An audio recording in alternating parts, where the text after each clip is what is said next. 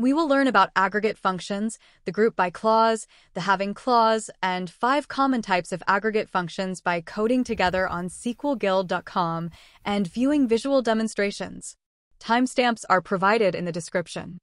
First of all, let's clear up what an aggregate function is. An aggregate function takes a set of values. For example, we can take the entire column for age from our people table. That will be our input to our aggregate function. One of the built-in aggregate functions in SQL is called average, which is written simply as AVG.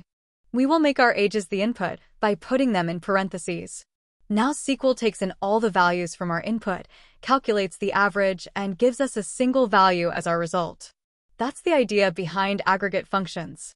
Take a set of values for input and apply an aggregate function on it and return one single value as the output. Okay, we are ready to code up our first aggregate function. Hop on the link at SQLGuild.com. Select the People Database button to configure the database for our example. First, we will write our select clause using the average aggregate function with the age attribute as our input, specified in parentheses. Finally, we specify we are getting the data from the people table. When we click the execute button, we can see we get the correct value of 16. Let's work with a second type of aggregate function called count. You can see we write the function out just as the word count is spelled. We'll use age again as the input set. The aggregate function will take in the inputs one by one and then yield the number of items in the set, which is 4. Okay, let's consider a new case. So far, we have been treating our inputs as multisets. A multiset is a set of data that allows duplicates. We can treat our set of data as a regular set, where duplicates are ignored, by putting the distinct keyword at the start of our parentheses. In our case, we have only 2 unique values. Let's remove the duplicate for 7 and the duplicate for 25. Now we get a count of 2 for the number of unique ages. Okay, now we can code this up on SQLGuild.com. We want to use the people database again. First, we write the select clause and use a count aggregate function. We'll use age as the input for our function. Then we specify people as our table we are getting data from. When we run the query, we get 4 total age values. Now, if we add the distinct keyword to prefix our input set, then we get the number of unique age values, which is 2. Now, let's quickly breeze through a summary of 3 more very common aggregate functions.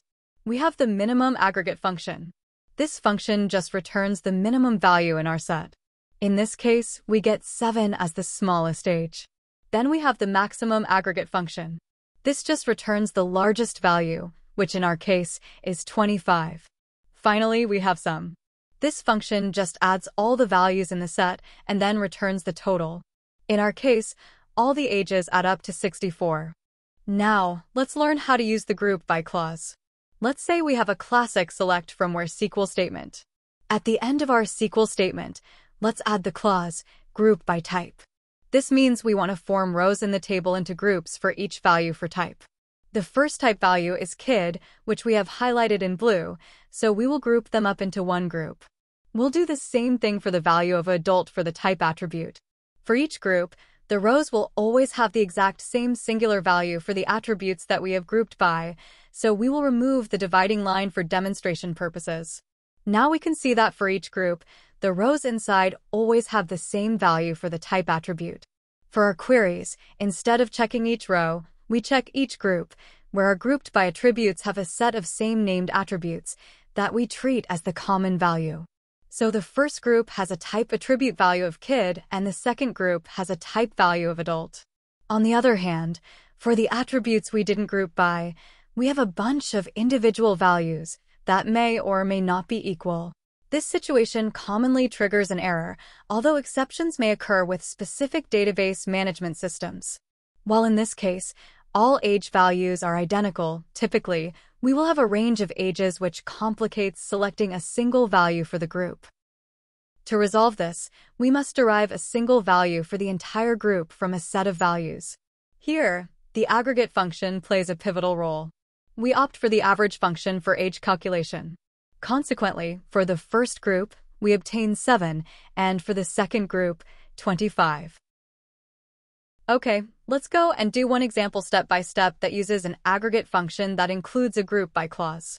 First, we run the from clause. This just tells us to get our data from the people table. Next, we run the where clause. The where clause filters out all the rows where the age is less than 10. We can use the group by clause to group by type. Let's remove the division for the type values in each group. Finally, let's run the select clause.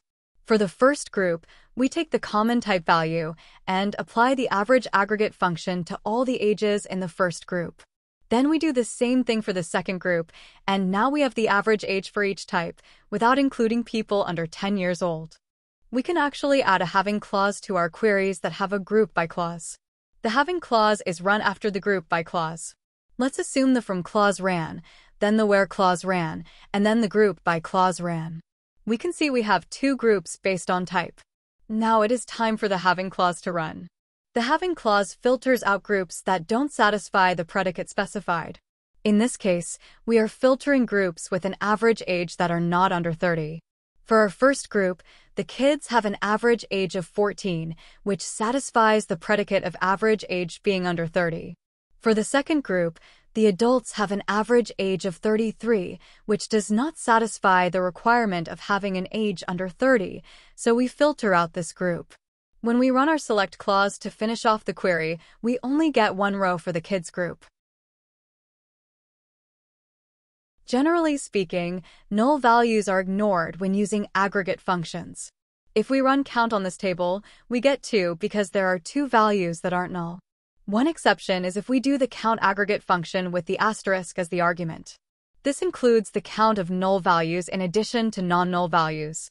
If we do the count aggregate functions on an empty set, then we get 0. If we apply other aggregate functions on an empty set, then we just get the null value as a result. Thank you for watching. In part 2, we will do more practice problems and learn more complex aggregate function topics.